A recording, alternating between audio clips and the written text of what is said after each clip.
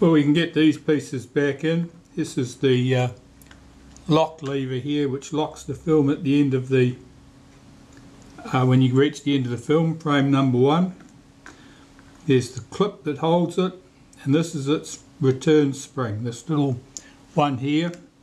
It's a lighter gauge of wire than its mate here, and it's a smaller number of coils. This is the release lever that releases the film advance to allow you to wind on to the next shot after you've exposed your film. Its spring is slightly heavier gauge wire and more coils. This is the spring from the tip of the release lever, and this is the screw for the top of the release lever that allows us to make our adjustments so that we can get the point of release the same for the shutter and the film advance. Right to it. First thing I want to do is use a little bit of molybdenum paste through these holes in the body.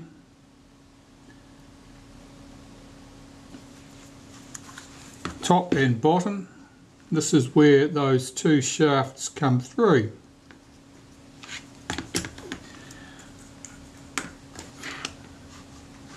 Here, on this face inside here, you can probably tell it's dirty looking there. That's where the release lever gets pushed upwards by the shutter release, and so the spring bears against that surface and needs to be able to move freely, so I wipe some on there. And we'll start with the lock lever. Slides in here, drops into the body, hold that with your finger from underneath, put the spring on the top. Now, holding that spring compressed with my thumb there, I'll pick up the retainer clip, the E clip or C clip, fit that onto the slot, use the tail of my tweezers to push that home. Normally I arrange that so that the open side of that C clip faces to the front. Just helps it clear the release button better. Just check that that moves freely and it returns to the up position. That's all good.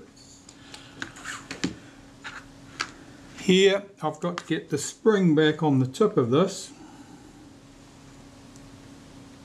I took this off before I cleaned things so that it wouldn't get lost in the cleaning process or damaged, and I've got to get that spring back over that boss, and the spring sits like that.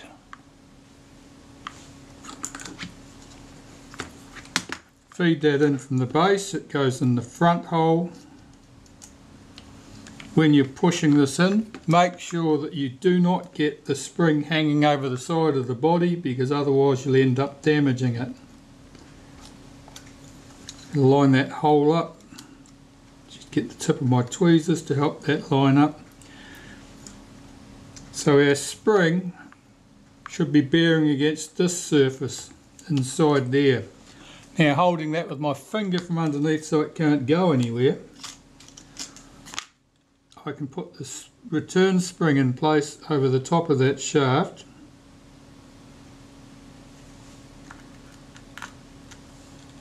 And put the screw in position. Now you're going into a split shaft here, so there's a certain amount of reluctance to start. So you take it easy.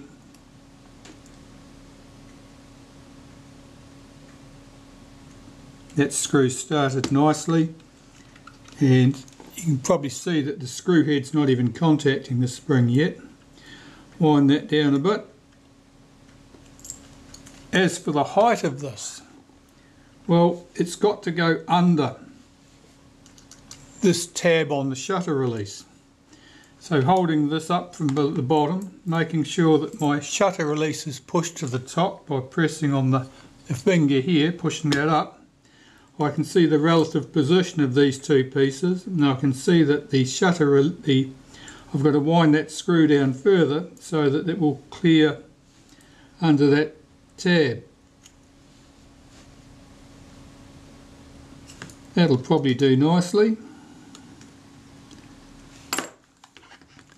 That's that little piece done. Here are the 3 retaining screws.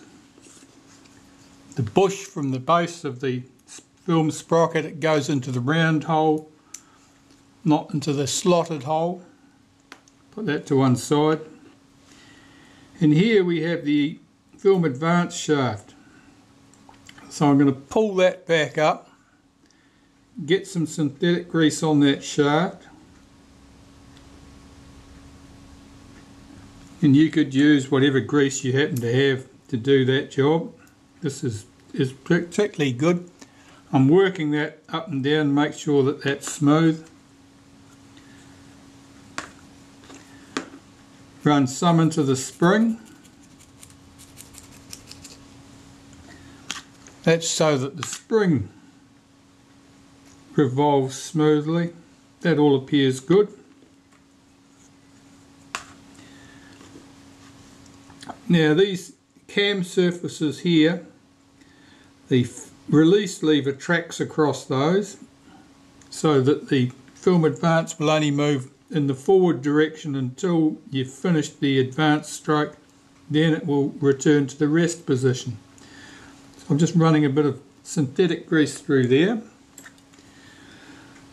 lining up the 3 holes in the retainer plate here with the 3 holes visible here so I can get the screws in.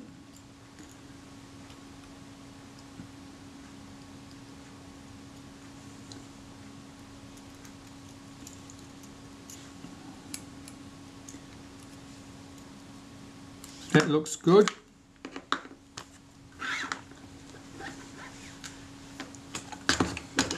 Open the back of the body. Put the take-up spool in place.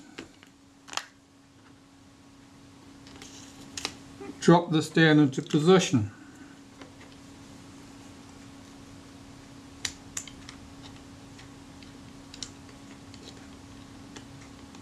Swinging that around. My take-up spool's not dropping down very well, or what's probably happening, get this back out, is that the spring here, which seats into a slot into this retainer plate, if that's in the wrong position, this will not drop down into place because it won't go into the bush in the take-up spool. So sometimes it's a bit of a wriggle. It's going to be a bit of a wriggle today, I think. No, it's just dropped in. So here you can see that in this notch the lock levers drop down into position. In this notch our release levers drop down into position. And I'm looking for the 3 holes in the mounting plate and I'm not seeing them, so it means that this is rotated round slightly.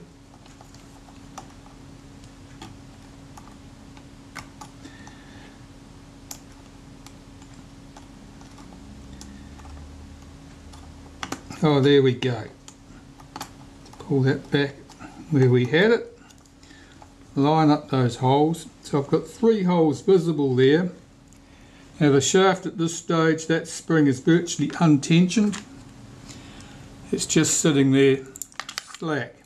That's good. We're going to wind 1 full turn of tension on there before we're done. So I've got 1 screw down into the hole there, just checking that those are lined up. Everything else is looking good. Get the other 2 screws in here.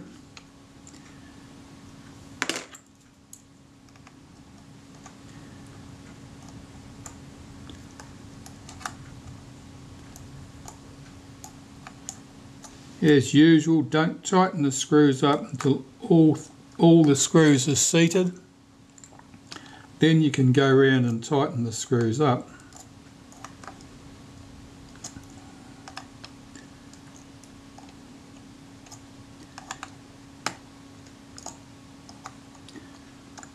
I think these screws are not uncommonly loose when you get a camera for service. In this case, one of them was a little bit loose, the other two were fine.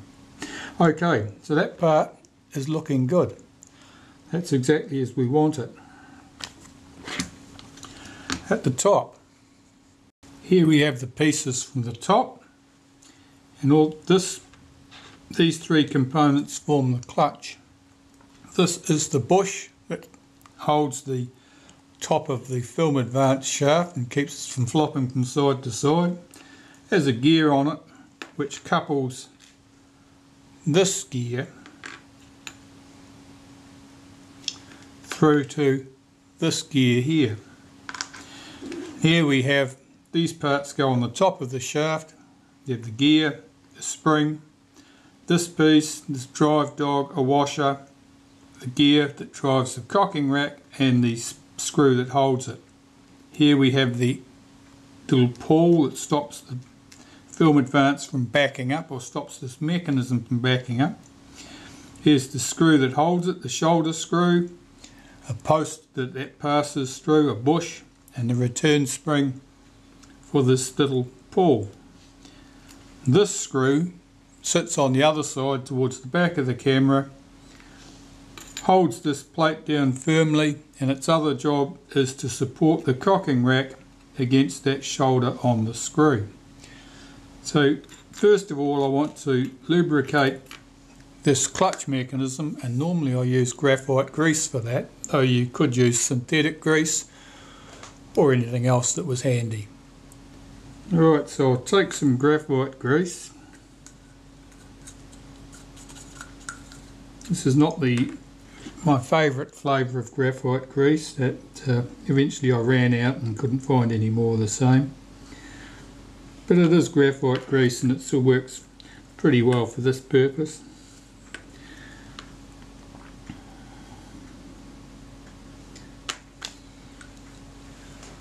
Graphite, of course, is not a grease. Graphite is it's powdered graphite, which is suspended in a greasy medium. I'll just find the right pliers for getting this thing together, so I've got to get that spring compressed. These circlip pliers work well for me. So, taking my spring, I'm fitting that over the central piece. Get the tab hooked into the slot at the top. Lower my circlip pliers over the top, my crimp lugged pliers over the top. Rotate this, which pulls the spring inwards, and keeping this firmly held, don't squeeze it tight because you'll damage the spring. I can drop this over the top, and that's my clutch assembled. Now this will move smoothly in one direction with some drag, and it'll be stiffer in the other direction. The direction it moves smoothly, as I revolve this, holding the central tab here with my finger and thumb, you can see I'm revolving this anti-clockwise, that moves nice and smoothly. That's the way it's supposed to move. I'll take some synthetic grease, quick wipe through the inside there, drop that in on the top of my film advance shaft, rotate that so that the two little tabs drop in onto the take-up spool. And we want this piece. This will be dry because it's been removed, all the grease and stuff was removed in the cleaning process. So first I'm going to force some grease into that little pinion set there. Put a big blob of grease on there. Just force it on with your thumb and the hydraulic pressure will push it in. Just make sure it runs smoothly. Drop that into the camera.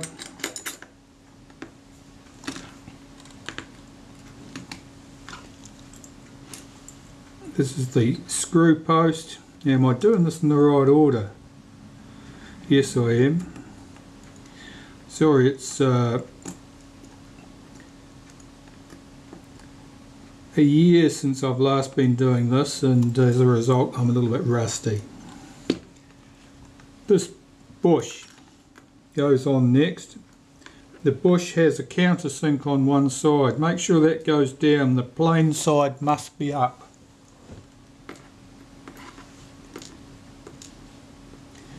Here is the pawl that sits on there.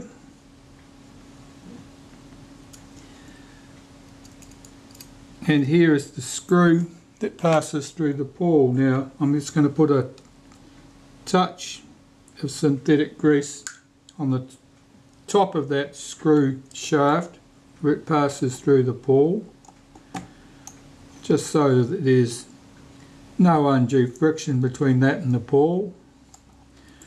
Just check that that pawl moves freely. I'll tighten those two screws up.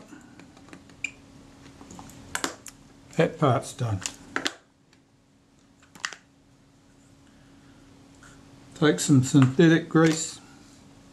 Here's our gear set. I'll just run some underneath that underneath so that it runs smoothly on here. Wipe through the centre. Rotate that. It should engage with this gear here too. It does. There you go. The spring for the pawl. Let's get that seated. The leg sticking down must go in here. That's to push the pawl towards the gear. Let's see if I can get this seated. This can sometimes be a wriggle. Other times it just falls into place. What's it going to be today? No, it's good. So that if I rotate that gear now, you'll see that pawl dropping into the teeth. Now my film advance shaft is shifted, which is not uncommon. I'll just rotate that so that the two levers drop into their spots.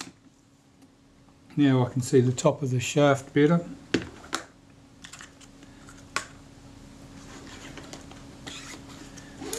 This spring, I usually give that a wipe of synthetic grease. It needs virtually nothing there.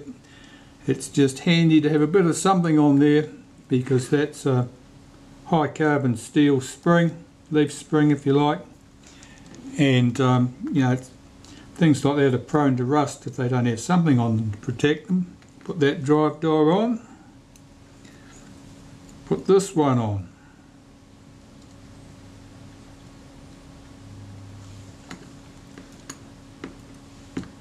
Put the washer on there. That's important, that washer. It's not just to take up space. It does important things. Put the little gear on the top. Check that that's all seated nicely. And now here's the screw.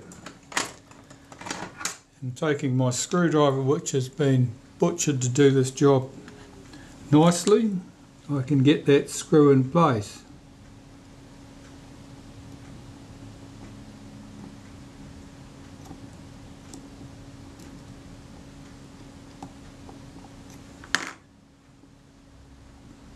Making sure I'm not putting any downward pressure on here because I don't want to push the shaft down and disengage that gear from the squared top of the shaft.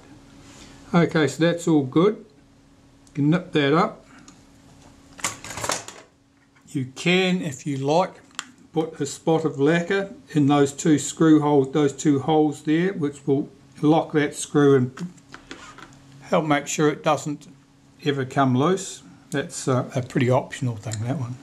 Okay, so that part's done. Now if I open the back of the camera and rotate the sprocket with my thumb, you'll see that that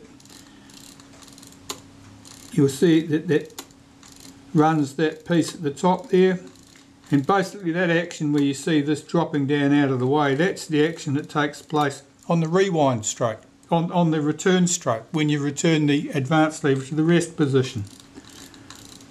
So that's all looking good. I think we'll have the sprocket in next. Right, first thing I want to do here is put this lever back in place. Now this lever is the lock lever for the rewind button, and basically its job is to lock the rewind button when you press it in, so that you don't have to hold your thumb on it the entire time you're rewinding the film. In some cameras, of course, that's something that you always have to do. Okay, so I'll get that in there.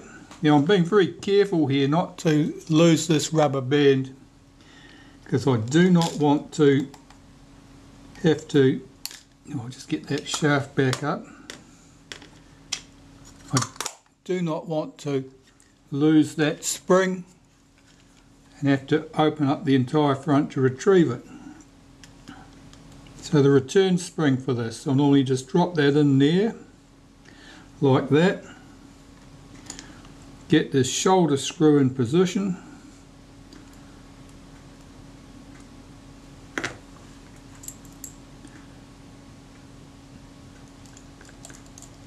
Two shoulders on that screw, one for the spring, one for this lever. I'm just looking at the tip of that lever. I'm going to check the way that works. Might be just a trick of the light. It looked like it was bent down slightly, which would not be good. So if I can fish up the end of this spring, pull it over past the end of the lever, I'm just checking that the lever moves back freely and returns under spring tension. That all looks perfect. Let's take this.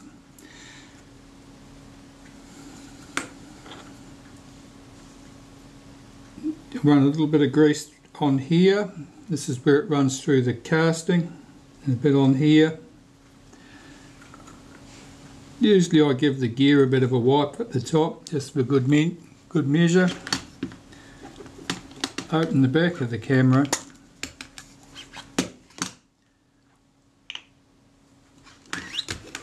Here's our sprocket. I'll just close that front up now. I'll lay this down on the bench. Here's our sprocket. This goes in the slot, goes to the top of the camera.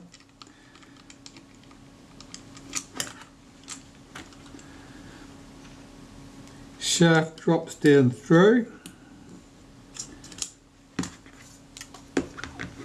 At the base, you probably have to pull that shaft into line with the casting.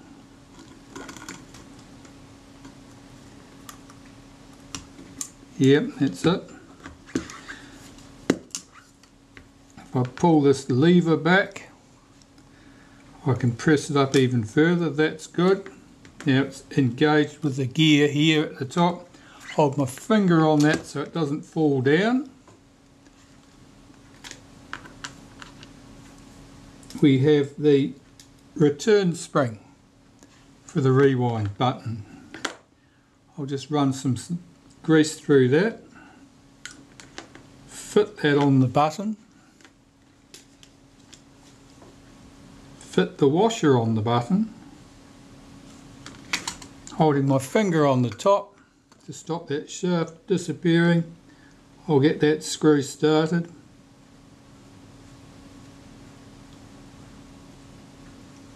And I'm just checking here that it passes through the washer, that the washer's not trapped on the shoulder of the screw, and that looks good. Now that's only finger tight, of course, we've got nothing to tighten up against. This is the screw that couples the shaft to the sprocket, and I'm just rotating this until I see the screw hole come up.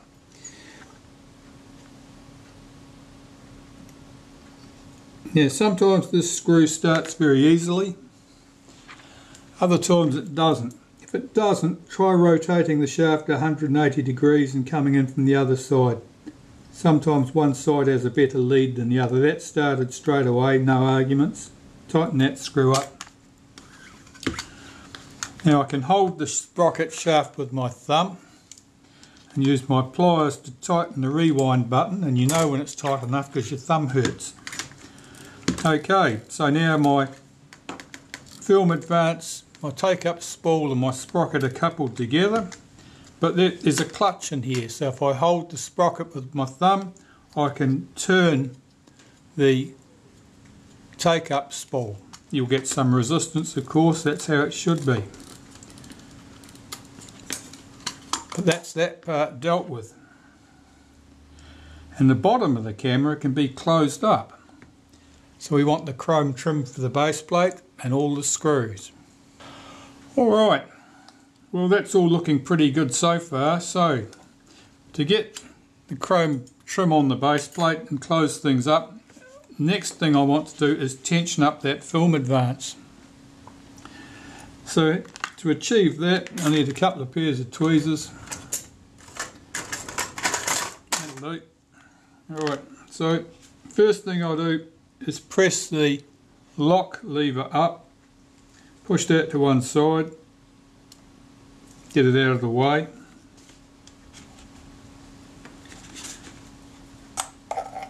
Now I've just got this propped up on a block of foam at the moment, so things are possibly not as tidy as they should be. Alright, if I hold my release lever back out of the way, I'll rotate this one full turn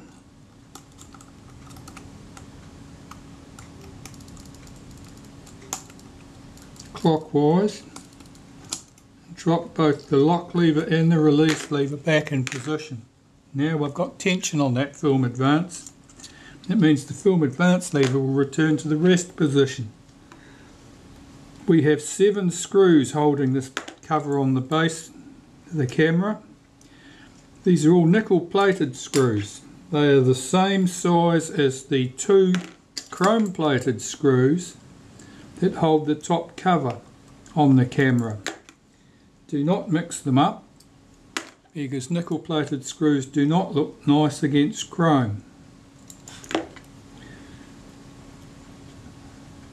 It's not uncommon to find a camera with a chrome plated screw fitted in a position like this and the nickel plated screw up on the top cover, or chrome plated screws in the base of the camera and chrome plated screws at the top because the person realised their mistake and went and got some from the spare parts department.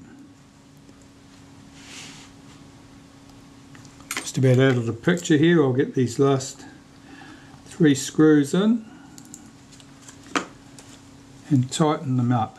Now I'm being careful here not to press the lock lever or the release lever or lose my rubber band off the top of the camera, because otherwise things go bad.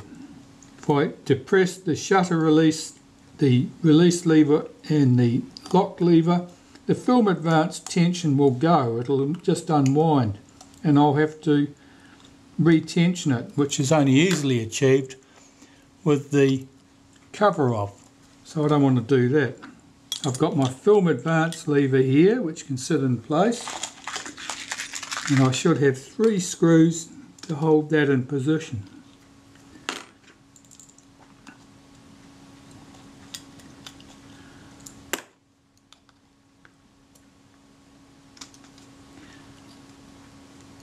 And once the lever's on, the tension can't be lost and we can test the film advance.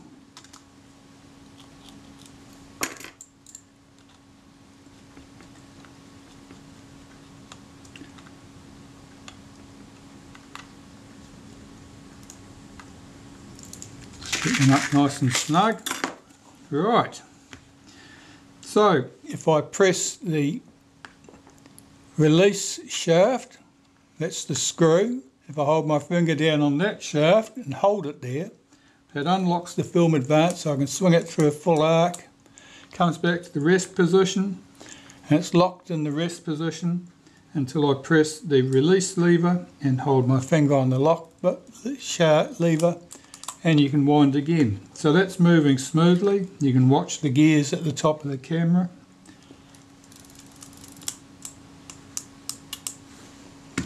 That's good. With that in place, next thing we want, I think, is the cocking rack. Here's our cocking rack. I've checked this carefully. The teeth are all in a good condition. That should work fine. So you don't see any problems with that.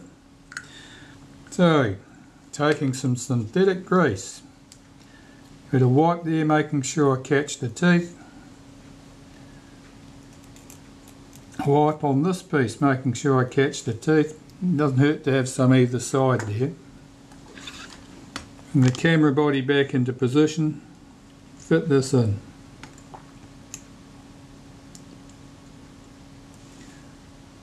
Just rotating this, take up the shaft with my finger. Now, that can often fit in one of two tooth positions here. Just checking that that moves smoothly. That looks okay. I think that's quite a good position there. Let's put the chrome trim plate on the top here.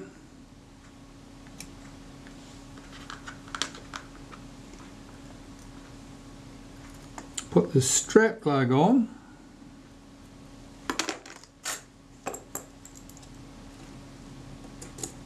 If there was a washer underneath the strap lug before you started, a shim washer, you may want to put that back. Clearances often change over time as components wear, so where a shim washer was required once upon a time, it may no longer be required. And conversely, depending on how things are configured, where one was not required previously, it now might be required. So be aware of shim washers. Now I'm just removing that rubber band for a second. Being very careful not to tip the camera on its head. And this bracket goes on here.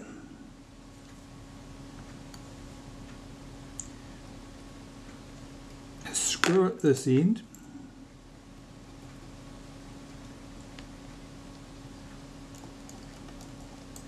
Doing that screw up lightly,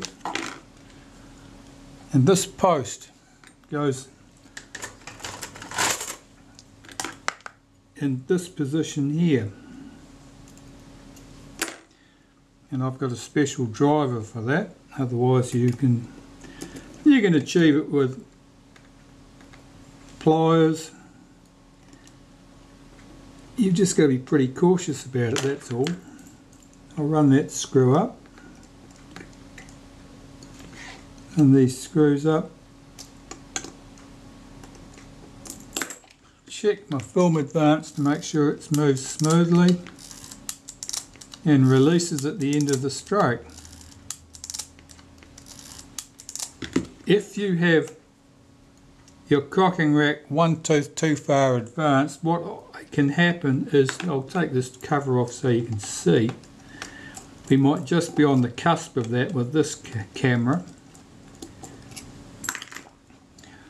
What can happen is that the cocking rack will drive into the chrome trim plate here.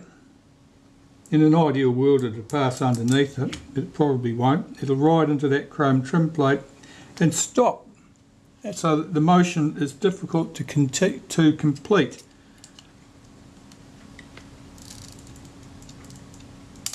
Yeah, I can see that that's sort of catching on there just. What do I want to do? There's a couple of ways to deal with this. One of them is this: you can slacken that screw off and slacken that screw off. Pull the whole shaft back towards the rewind end of the camera, tighten those two screws up,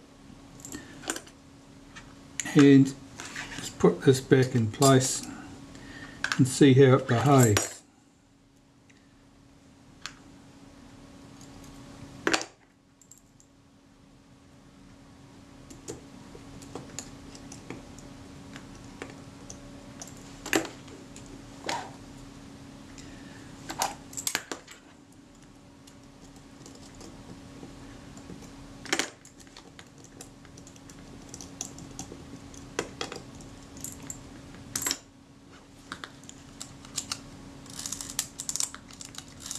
Oh yeah, that's good. That's good. That feels just nice now. There's no reluctance at the end of the stroke to come back to the rest position.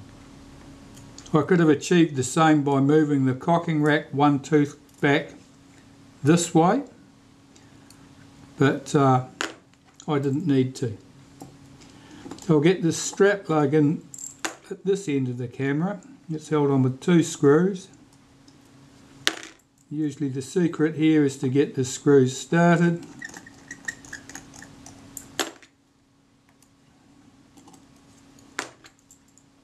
The strap lug the holes in it are slotted.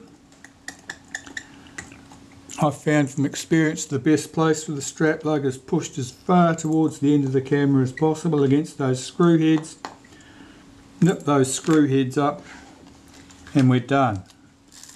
Now I'm still being very careful here not to tip the camera on its head because I don't want to lose that shutter release shaft. Okay, so I can put my rubber band back on there. It's more firmly fixed at this end now. And that's the film advance dealt with. The top's back on the camera. This is pretty well advanced now.